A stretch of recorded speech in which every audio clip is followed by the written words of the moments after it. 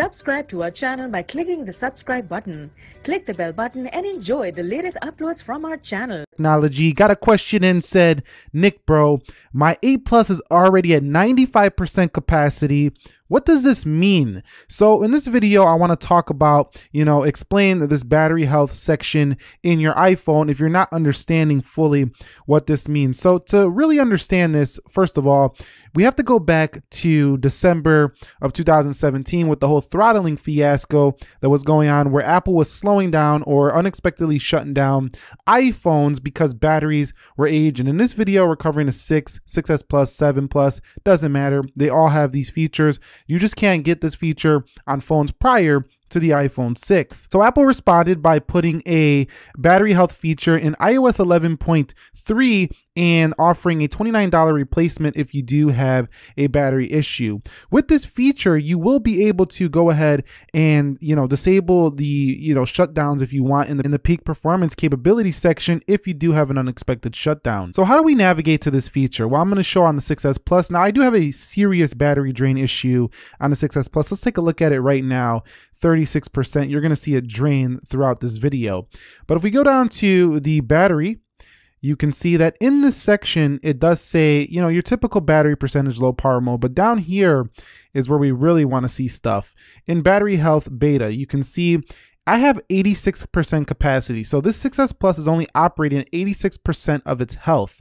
Now that means that the battery no longer holds as many milliamps as it used to. So if you want to know specific mAh on your battery or milliamp hours remaining, I'll go ahead and leave an app that I recommend, can check those out in the link below in the description. But when you get a unexpected shutdown, you will be able to hit peak performance capability and disable this. So what that means is that your phone will no longer be throttling the performance, and it'll be using as much power as it can at its certain capacity. A little bit more information about your iPhone's battery health. These are actually rated to do about 500 complete charge cycles. And if you don't know what a complete charge cycle is, it's basically when you deplete your battery all the way down to 0. Now, I don't recommend this because that's how you lose this capacity. So if you're wondering why your capacity keeps going down, pay attention to how often you are letting your iPhone deplete to 0 and shut completely off. That's when you're going to start seeing these percentages go down. For example, my iPhone 10, I don't have it right here at the moment, but it does have 100% because I've never actually really let it deplete. Now, it's okay to do this, once a month or so, but to do this frequently, you're going to see this capacity drain much quicker. So when should you worry? Well, you shouldn't worry if you're not seeing a significant drain on your iPhone, but if you are, do take advantage of Apple's $29 battery replacement this year before it is up, because it's going to go back up to like $80 next year. But I've seen that, the iPhones that I've replaced, I replaced the 7 earlier this year. The maximum capacity, when you get near that 80% mark, this is where you start to see significant issues with the battery. So if you're in the 90s, you shouldn't see too much of a difference, and I wouldn't worry too much about it. So that's basically, if the battery's not holding its maximum capacity, sometimes it can't, deliver peak power. So then the iPhone might shut off on you, and then you'll be able to disable that throttling feature if you would like there and after.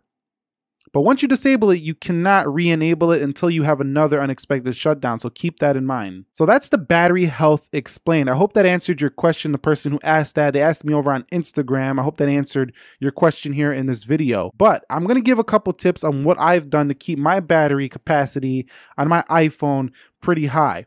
So first of all, you got to improve your charging habits. So don't let these phones die to 0%.